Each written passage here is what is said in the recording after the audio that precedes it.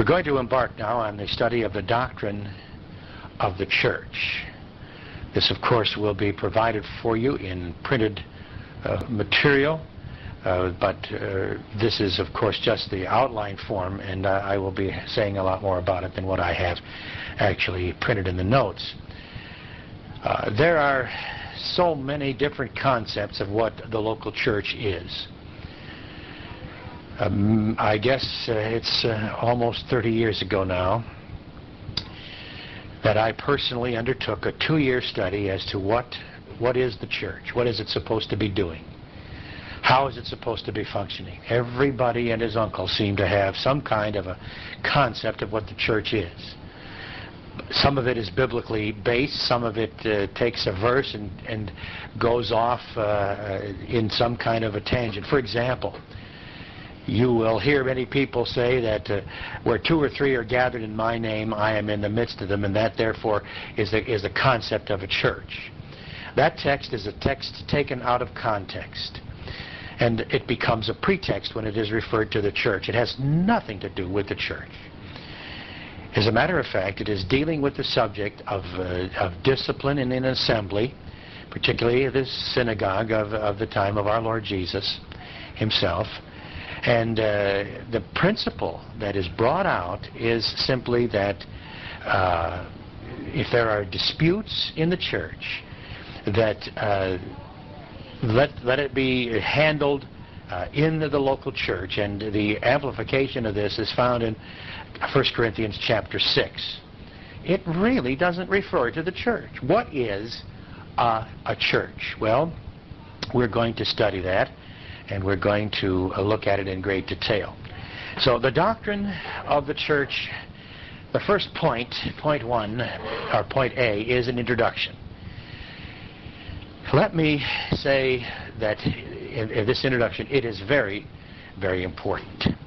And that is this, that there were 2 separate, dissimilar, and yet unmistakable revelations that were given from God to the Apostle Paul. The first was that through the death and resurrection of our Lord Jesus Christ, a perfect eternal salvation is offered to both Jew and Gentile alike on the sole condition of faith in his finished work on the cross, totally apart from merit on the part of the individual, based entirely on the grace of God. The Apostle Paul makes it very clear in Galatians 1, verses 11 and 12, where he says, I want you to know, brothers, that the gospel I preached is not something that man made up. I did not receive it from any man, nor was I taught it. Rather, I received it by revelation from Jesus Christ. And then in the first verse before that passage, the most severe warning in Scripture is issued by the Apostle Paul against all who would pervert this gospel in any way. And he says, but even if we, or an angel from heaven, should preach a gospel other than the one we have preached to you, let him be eternally condemned, as we have already said. And so now I say again, if anybody is preaching to you a gospel other than what you have accepted, let him be eternally condemned. The gospel of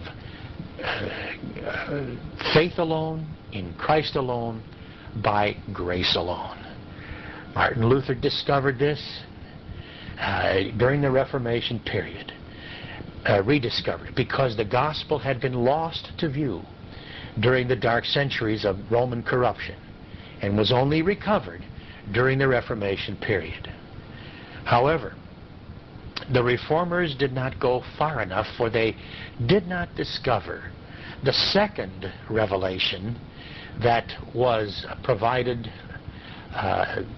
to the Apostle Paul by our Lord and Savior by revelation. For I said, remember, 2 separate, dissimilar, and unmistakable revelations were given to the Apostle Paul.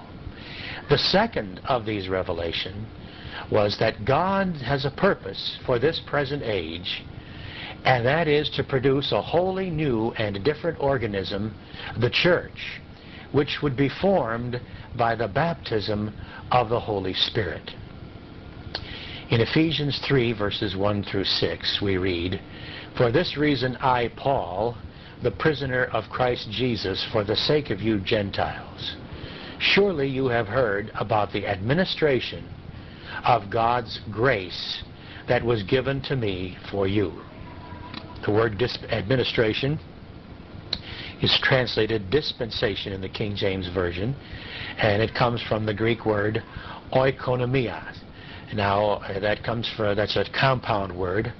Oikos is the word for household, and nomos is the word for law, the law of the household.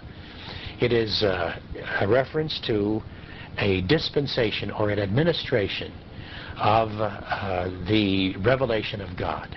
So Paul says, you have heard about the administration or the dispensation of God's grace that was given to me for you. That is the sacred secret, mystery or mysterion, the sacred secret made known to me by revelation, as I have already written briefly in the first chapter. In reading this then, verse 4 continues, you will be able to understand my insight into the sacred secret of Christ. Now verse 5, which was not made known to men in other generations, as it has now been revealed by the Spirit to God's holy apostles and prophets. Now remember that this information was not given prior to the revelation given to the Apostle Paul and the other apostles. There is absolutely no church in the Old Testament. The covenant theology will teach you that the church began in Abraham's tent. Nothing could be further from the truth. There are sometimes reputable Bible teachers who will try to extrapolate church truth from the Old Testament. It isn't found there. The beautiful story of the Song of Solomon is not about Christ and his church. It's about the Shulamite woman who was true and faithful to her shepherd lover in spite of all of the advances of the wealthy, handsome, powerful Solomon. But you see, people are consistently erroneous in their hermeneutic, and as a result they teach erroneous information. This was, according to the Apostle Paul, something which was not known in previous generations. Now he describes what it is in verse 6. What is this sacred secret? Here it is. This sacred secret is that through the gospel the Gentiles are heirs together with Israel, members together of one body, and sharers together in the promise of Jesus Christ. As I said, the Reformers did not recover this truth as it was formerly held by the early church. And there has been a deplorable neglect of this second revelation. Theologians, bound and confined within the limitations of Reformation theology, have avoided what to them seems to be new. This is not new. No theology would be complete without exalting the first of these Pauline revelations. It is also true that no theology is complete without proper emphasis on the second. No, the two revelations are actually, beloved, inseparable. Now we will study more about Reformed theology, but the great error of Reformed theology is the failure to distinguish Israel from the church, resulting in a multitude of errors and heresies. We'll deal with one of the whole points that we're going to be dealing with has to do with the distinction between Israel and the church. But with that introduction, now let's look at point B, the biblical nomenclature, the meaning and usage of the word church. Actually, the word church is from the Greek word kuriakos. Looks like this, K-U-R-I-A-K-O-S. Kuriakos means belonging to the Lord. But it does not define the word. The Greek word, which is translated church in the New Testament, is the word ekklesia. Looks like this, E-K-L-E-S-I-A. K-L-A-T-A-S-I-A, ecclesia. This is a compound word. Note ek, ek, meaning out, and kaleo, meaning to call or to summon. Now, the meaning of any word is determined by its usage. Ecclesia was first used in the Attic Greek for an assembly of citizens convened to conduct the affairs of state. They were summoned out from the whole population to transact this business. They were a select portion of the population. The public place where this group of people met also used the word for the gathering place. They were called together by a kerux, a K-E-R-U-X, which is a herald. And it is so used in Acts 19, verses 25 and 32, for the assembly of the Ephesians to handle the problems of their city-state. It was also used for citizens who gathered in the city to conduct business, as you'll see if you study Acts 19:30.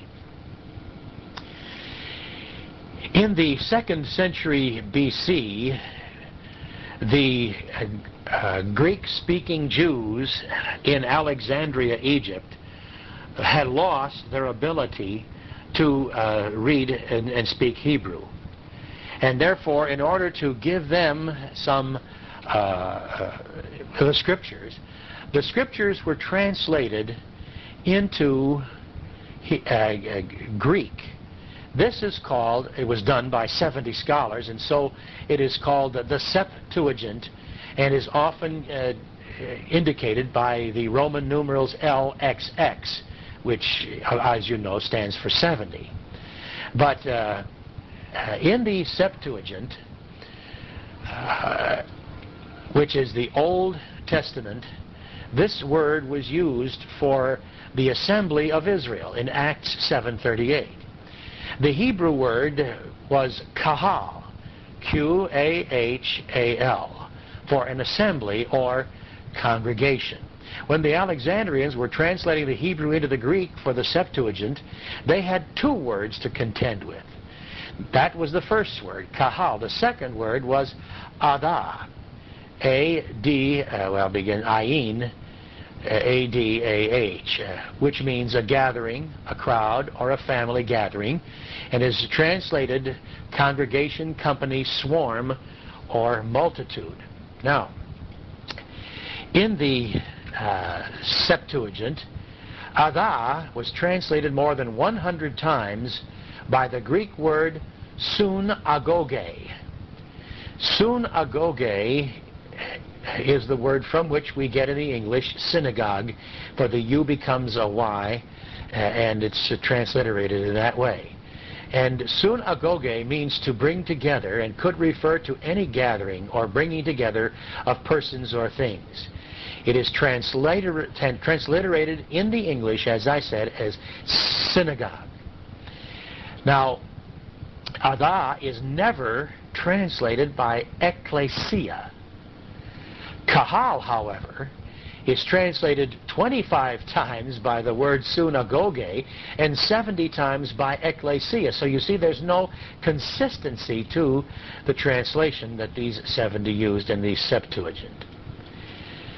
But it was definitely used for the assembly of the Jews in their place of study. Now, the synagogue came into existence during the dispersion. For you see, once the temple was torn down and the Jews were taken into captivity and shipped off to Macedonia, to Persia, when they were removed by the Chaldeans, there was no provision in any of the law for a temple except to be in Jerusalem. Therefore, the Jews, in order to form a place for study, formulated a gathering place which they called the sunagoge, the synagogue. And this was the assembly of the Jews. And As I already indicated in Matthew 18:17, the 2 or 3 gathered was used for the assembly of the Jews in their synagogue. The issue of discipline in the church is not taught here. This has nothing to do with the church today. It applied to the Jewish synagogue, as I have clearly indicated to you. Now, the usage of this word, ecclesia, is twofold. First of all, it is used for the church universal, composed of all members of the royal family of God. All believers in this dispensation of the church age, from the day of Pentecost to the day of the rapture of the church, are a part of the church universal and is usually designated with a capital C. The other is that when a group of capital C church people gather together in any form, at any time, they become a local church, small c. We'll deal with that at a later time. But the principle of the church universal, judging from the usage of the word, has several connotations. First of all, the members of the church universal are distinct from other people. Secondly, they are called out from their private homes and businesses for the purpose of studying of the Word of God. Thirdly, this is a divine calling. Acts 15:14 is quoting where Paul says, Simon has described to us how God at first showed his concern by taking from the Gentiles a people for himself. This is the calling out of a people for his own name.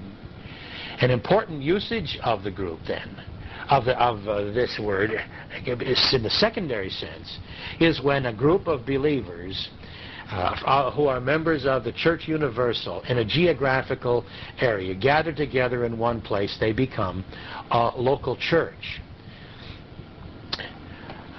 7, it is used for occasions when a group of believers in a particular geographical location get together, even as few as 2 people. Such a group was called a local church, as in 1 Corinthians 11:18, 1 Corinthians 14:19, 28, and 34 to 35, Philippians 4:15, 1 Thessalonians 1:1, 2 Thessalonians 1:1, and Revelation 2:3. We'll discuss this again further. Any member, any person who is born again during this age of the church is church with a capital C, a member of the royal family of God, a part of the body of Jesus Christ. Our Lord and Savior, point 9, is the ruler of the church. It is you as an individual that he rules or does not rule, depending upon your own volition. He's your ruler. But whether he's allowed to function in your life as your ruler depends upon whether you understand and apply the pertinent doctrines. Will you bother to learn these things, or will you not? If you understand this doctrine, you have the basis for submitting to the authority of Jesus Christ as the Prince Ruler of the local church. And if you're advancing in the spiritual life by living under the control or the filling of God the Holy Spirit, then you have accepted the authority of Jesus Christ as the ruler of the church. Unfortunately, the majority of Christians have rejected our Lord's authority as the ruler of the church. Point 10, Jesus Christ has delegated authority for the communication of doctrine in the local church to the pastor-teacher. And if believers have rejected the authority of Jesus Christ over their personal lives, they will obviously reject the authority of any pastor who communicates the Word of God, the mind of Christ. Without knowing doctrine, we cannot accept the authority of Jesus Christ.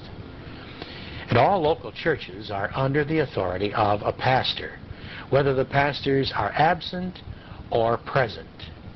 And let me say emphatically, there is no biblical authority for plurality of elders, that is, more than one pastor in a local church. And whether the pastor teaches face-to-face is not the issue. His authority may come in some other form of communication. But the type of teaching does not determine whether or not the organization is a local church. It is simply the gathering together of a group of believers. Now, when I say that the pastor-teacher is the authority of the local church, I say this: he does not have any authority over the individual lives of the believers. Every believer lives his life as unto the Lord. The prince ruler of the church is the Lord Jesus Christ, and every believer lives his life unto that ruler. But as far as the policy of the local congregation, this is determined by the policy of the pastor-teacher, the communicator of Bible doctrine in that church. And he establishes authority by the teaching of word by word, verse by verse, from the original languages of Scripture, thus saith the Lord. And if he cannot say, thus saith the Lord, he has no business being a pastor-teacher in a local church, because he is therefore imposing an authority which he does not have, because he does not have the Word of God to communicate. Point 11, a technical study of believers between Pentecost and the rapture, who at salvation enter into union with Jesus Christ through the baptism of the Holy Spirit, comprises the balance of this study of the doctrine of the church. You are the church universal. And in its relationship to Jesus Christ, the church is called the body of Christ on earth. It is called the bride of Christ when it gets to heaven. And then it will be completed. Now, before we go on to anything else, we must move into a distinction between Israel and the church. There are many similarities between Israel and the church. But remember, points of likeness do not establish a unity. The United States and Great Britain have remarkable likenesses in their laws, but they are not one, but two nations. The same thing is true of Israel and the church, and there are several things that they have in common. First of all, Israel and the church have an acceptable standing on the part of man before God. Second, they have a manner of life consistent with that standing. Thirdly, they have a divinely appointed service. Fourth, a righteous ground whereupon God may graciously forgive and cleanse the sinner. Fifth, they both have a clear revelation of the responsibility on the human side on which divine forgiveness and cleansing may be secured. Sixth, they have an effective basis on which God may be worshipped and petitioned in prayer. And finally, both have a future hope. You see, here's where covenant theology makes a very grievous mistake. Because of the similarities, they will assume that Israel is the Old Testament church. Now, you see, what happens then is, instead of making a distinction between Israel and the church and setting aside the church as being unique, they take and say the New Testament church is the same as the Old Testament Israel. Israel is the same as the New Testament church, and therefore all of the promises which are made to Israel are fulfilled in the church. And this causes fantastic heresies. For you see, Israel has covenants, several covenants, 5 to be exact. And these covenants are specifically given to the Jews. And they will be fulfilled in the future when once again God takes up his dealing with the people of Israel. But not doing so, not separating this, not understanding this, covenant theology comes across with spiritualizing Scripture. That is, they have to say, well, it doesn't mean exactly what it says. There's a spiritual meaning behind it. And covenant theology is based upon this gross doctrinal error of spiritualizing Scripture. And as a result of this, they do terrible despot to Scripture. Now I'm going to give you contrasts between Israel and the church. several of them, and don't be confused because there are so many of them. I'm going to give them to you.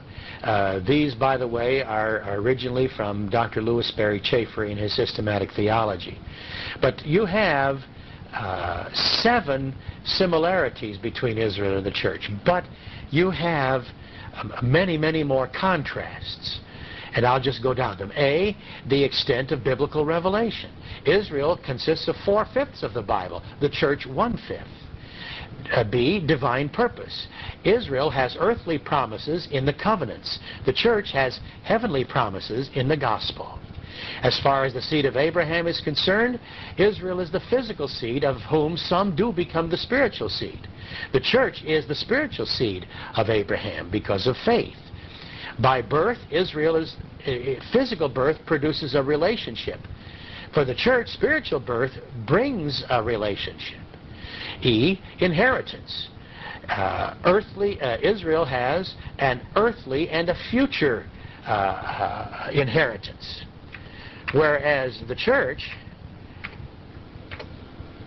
has an immediate as well as a heavenly inheritance.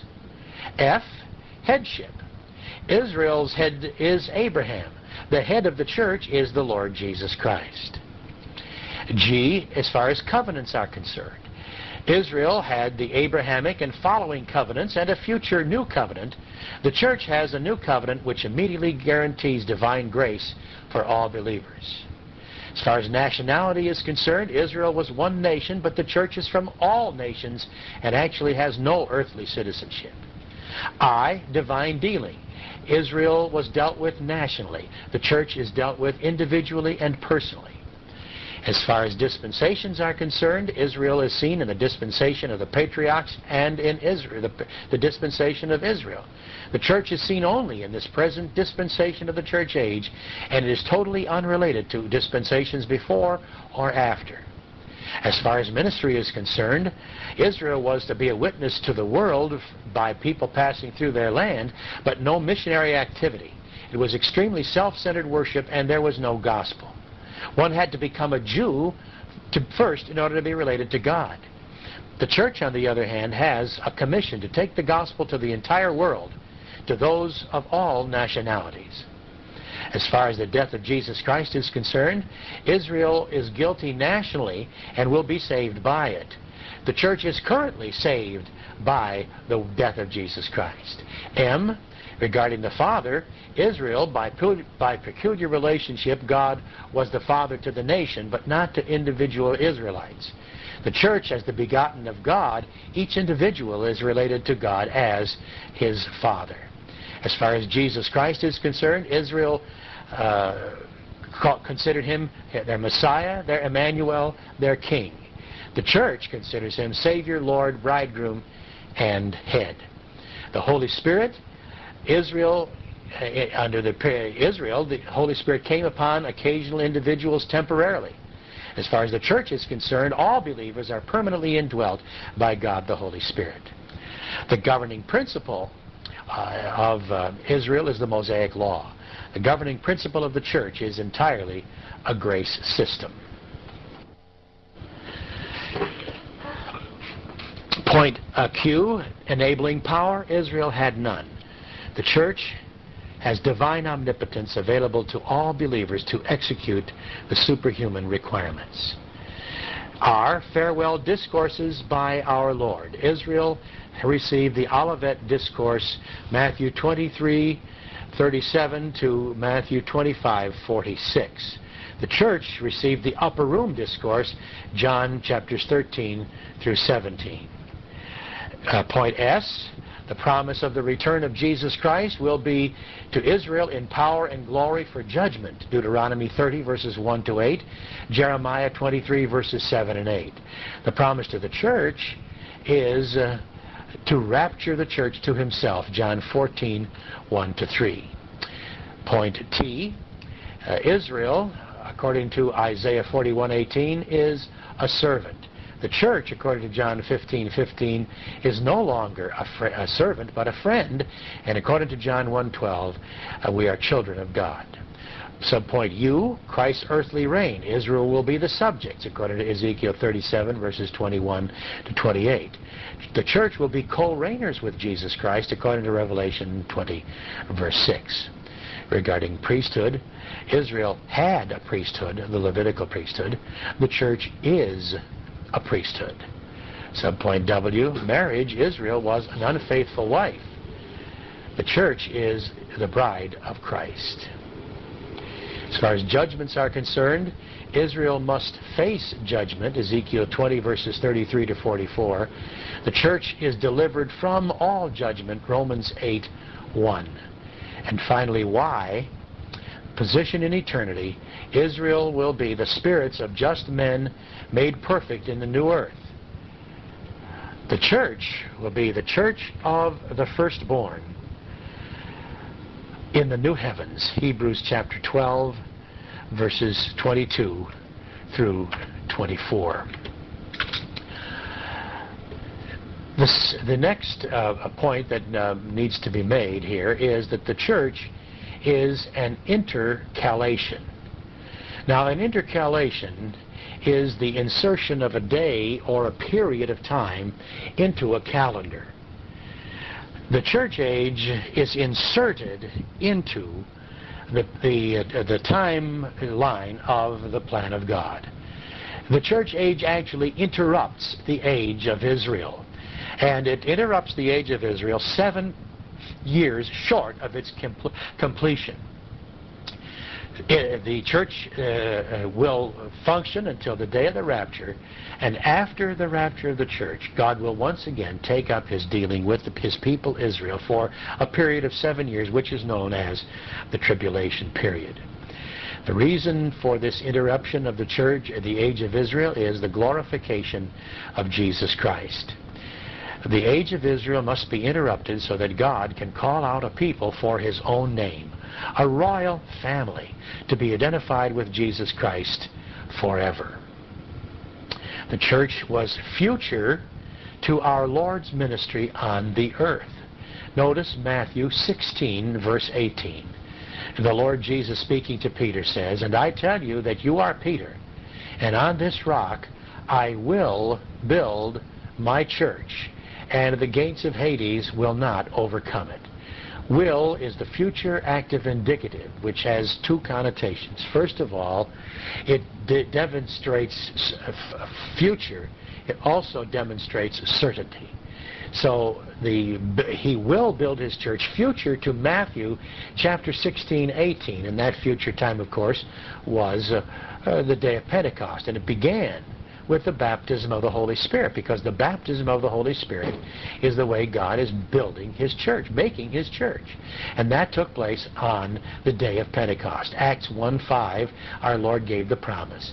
He said, "For John baptized with water, but in a few days," that would be the day of Pentecost, "you will be baptized with the Holy Spirit." 1 Corinthians 12:13 explains, "For we were all baptized by one Spirit into one body, whether Jews or Greeks, slave or free, and we were all given the one Spirit to drink." While the words baptism of the Spirit are not mentioned in Acts 2, verses 1 to 3, where it actually takes place, in Acts 11, verses 15 and 16, we are told what took place in Acts 2, 1 to 3 when it occurred. And Acts 11, 15 and 16 says, "As I began to speak, the Holy Spirit came on them as he had come on us at the beginning. Then I remembered what the Lord had said, John baptized with water, but you will be baptized with the Holy Spirit." So very definitely the baptism of the Holy Spirit began for the first time on the day of Pentecost. And the baptism of the Holy Spirit had absolutely nothing to do with speaking in tongues. The speaking in tongues was a sign to the people who were gathered in Jerusalem that this was a supernatural, superhuman thing that was taking place. The baptism of the Holy Spirit is simply when God the Holy Spirit takes the unbeliever who goes positive at the point of gospel hearing and believes on the Lord Jesus Christ, makes his faith efficacious for salvation, and at that same moment he enters that believer into union with Jesus Christ forever and ever and ever. That believer is in Jesus Christ, and under no circumstance can he ever in any way ever lose that the indwelling of the Holy Spirit. But it is unique to the church age. It did not take place in the Old Testament, and it will not take place after the rapture of the church. So the baptism of the Holy Spirit is most unique. And of course it has been perverted by the charismatics and taken, the real significance has been removed from it, which is the work of Satan, who wants to remove the glorious teaching of what the baptism of the Holy Spirit is really about. Now let me give you 4 reasons the church began on the day of Pentecost. First of all, there could be no church before the death of Jesus Christ, because the church is wholly based on his finished work at the cross. Second, there could be no church before his resurrection from the dead, because his resurrection provides life to the church. Thirdly, there could be no church until his ascension to be its head and to be its intercessor and advocate in heaven. And fourthly, there could be no church until the Holy Spirit came, because he is the one who is forming the church. And the church of God is the habitation of God through the Holy Spirit. And these are all declared to take place after Pentecost. Notice John 12:16. At first his disciples did not understand all this. Only after Jesus was glorified did they realize that these things had been written about him, and that they had done these things to him. And John 7:39, talking about the salvation, by this he meant the Spirit, whom those who believed in him were later to receive. Up to that time, the Spirit had not been given, since Jesus had not yet been glorified. So there's the beginning of the church, the day of Pentecost, never before. Does that tell you something, beloved, by the way, in passing, just about the Gospels? Most of the information contained in Matthew, Mark, Luke, and John is not church truth. It is related to the hypostatic union of our Lord and Savior Jesus Christ, and he lived under the Mosaic law. The dispensation of Israel was not interrupted until the day of Pentecost.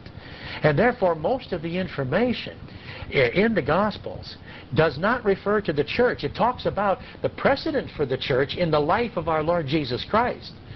But most of the teaching is related to the Old Testament. There are a few passages, Matthew 13 and John 13 through 17, where we meet the church.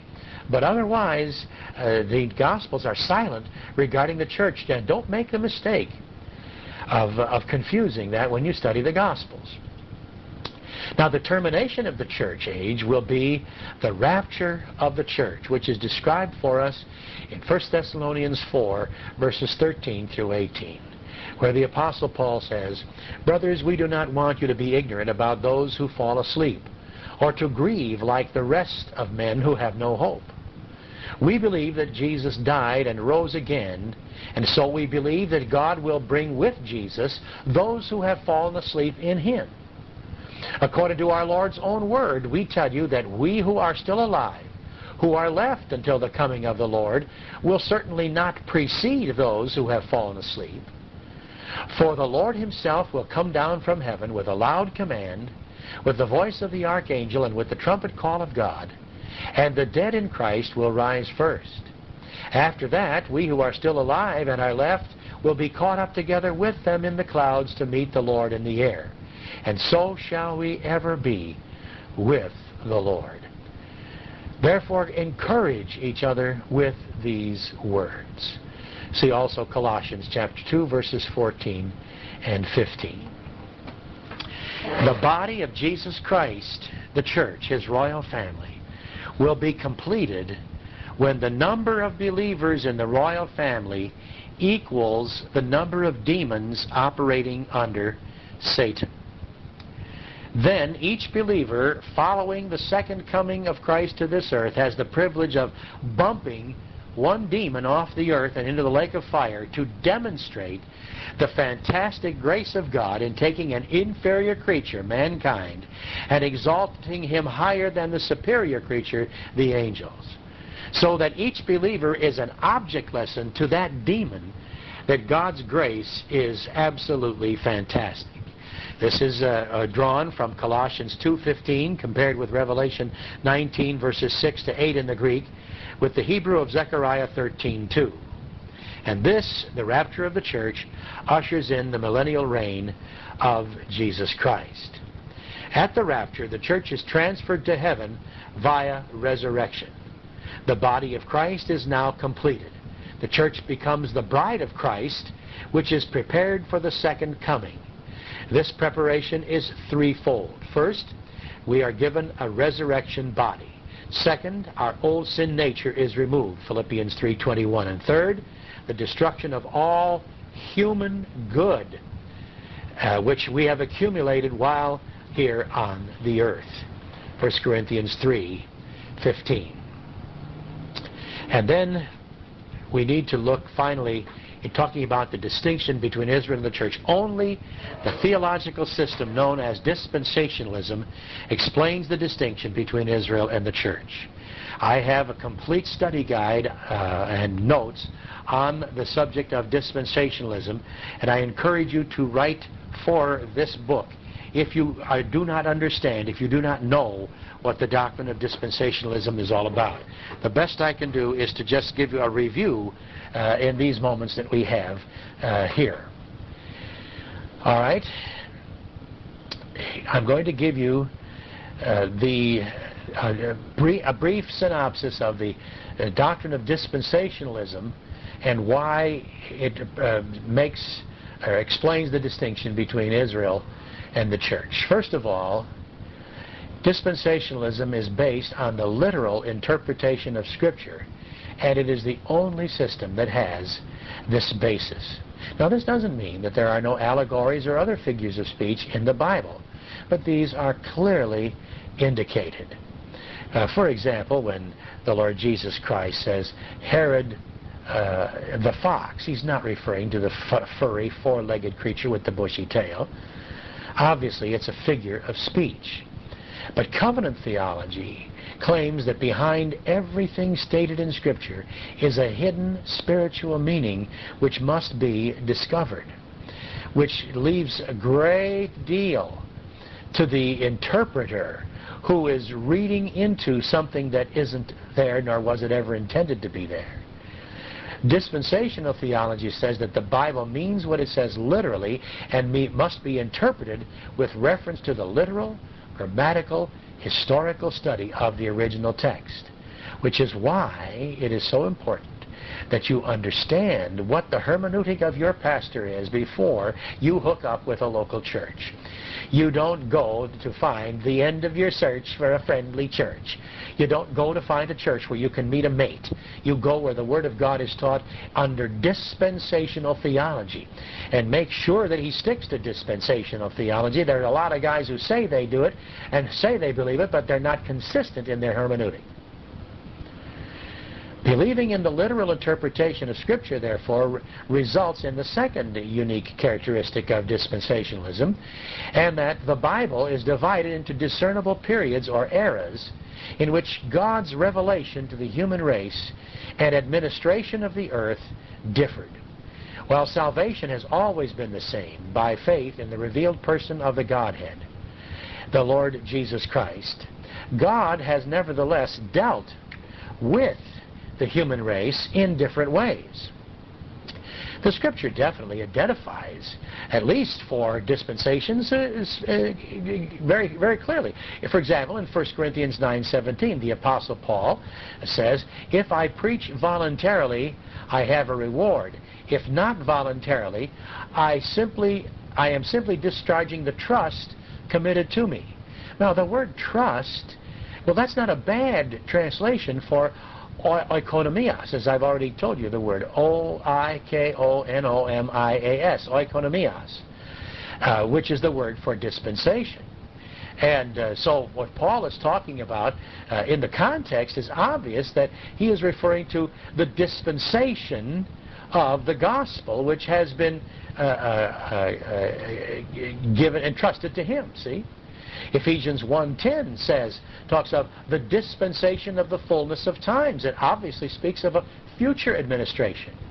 Ephesians 3:2, we've already read it. Surely you have heard about the dispensation of God's grace that was given to me for you. So there's three references. You have the dispensation of the gospel, the dispensation of the fullness of time, the dispensation of God's grace. And in Colossians 1:24 and 25, Paul talks about the dispensation of the mystery, or the sacred secret. And he speaks about a dispensation that preceded this present one. Even our Lord Jesus Christ made it clear that there were changes in the administration of the human race. In John 1:17 he says, "For the law was given through Moses. Grace and truth came through Jesus Christ." There you have the difference between two dispensations at least.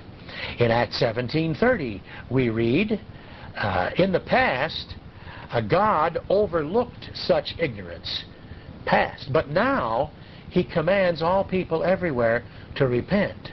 This surely shows that God dealt differently with people in the past than he was currently doing. While the totality of the dispensations are not specifically mentioned, they are clear from a careful study of Scripture. And this is rather amazing, because even before the development of either the dispensational or covenant systems of theology, John Calvin himself wrote these interesting words, and boy, I'll tell you, you would think from this that he was certainly a dispensationalist, though covenant theology came from John Calvin. This is what he says: "If a farmer sets aside certain tasks for his household in the winter and other tasks for the summer, we shall not accuse him of inconstancy or think that he departs from the proper rule of agriculture, which accords with the continuous order of nature. In like manner, if a householder instructs, rules, and guides his children in one way in infancy, another way in youth, and still another in young manhood, we shall not on this account call him fickle and say that he abandons his purpose. Why then do we brand God with the mark of inconstancy, because he has with apt and fitting mark distinguished a diversity of times?" So, and I'm not going into the dispensations. As I said, if you're interested in finding more about them, what their named are and what their characteristics are, you'll find these all in the book Dispensationalism. Because of the literal interpretation of Scripture and the breaking down into eons or periods or dispensations of time, a distinction must be made between Israel and the church. As I have said, Israel is not the church in the Old Testament. The promises made by God to the nation of Israel will be fulfilled to the nation Israel. His promises to the church will be fulfilled to the church.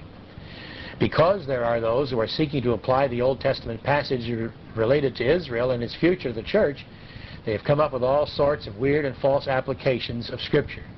This is the source of amillennialism, which is really no millennium, or post-millennialism, which says that Christ returns after the church ushers in the millennium.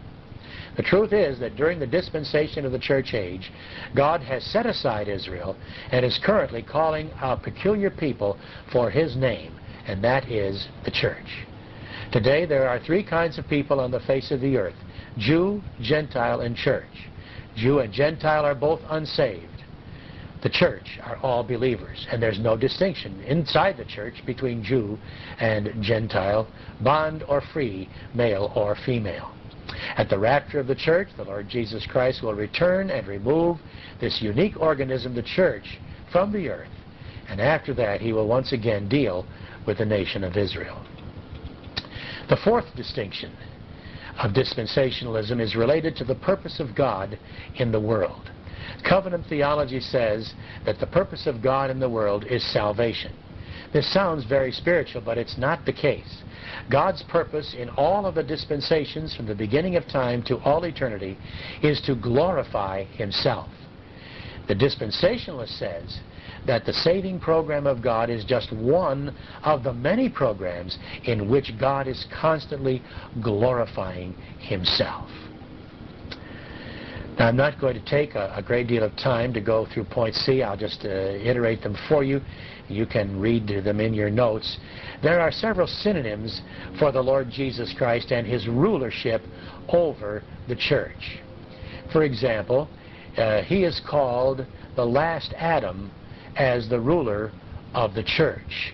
And the church universal is called a new spiritual species. 1 Corinthians 15, 45 to 47. So it is written, the first man, Adam, became a living being. The last Adam, a living spirit. The spiritual did not come first, but the natural, and after that, the spiritual. The first man was of the dust of the earth, the second man from heaven. The second man, obviously, is our Lord Jesus Christ. Therefore, Galatians 6:15, neither circumcision nor uncircumcision means anything. What counts is a new creation. The first Adam was made ruler of the original creation. Because of sin, he forfeited it to Satan. The last Adam, Jesus Christ, though tempted far beyond anything the first Adam experienced, did not sin, and He became the ruler of the new spiritual species, the church. The second analogy is the head and the body. Jesus Christ is the head, and the royal family of God is the body. This speaks, of course, of the authority of our Lord Jesus Christ. The body also emphasizes our differences in personality and spiritual gifts. Yet the body principle indicates the oneness of all of the members, though each plays a different role. Each one plays a different part on the team. The body is also self-developing. The members of the body are appointed to secure other members. Ephesians 1:22 and 23. And God placed all things under His feet and appointed Him to be head over everything for the church, which is His body, the fullness of Him who fulfills everything in every way. There are many other verses, but I'll not go into them. They're in your notes. 3, we have the shepherd and sheep analogy. Like the church, sheep are utterly helpless. They're stupid. They require leadership. They need protection. They must have provision. And while other animals are able to lick their wounds for healing, the sheep cannot do this.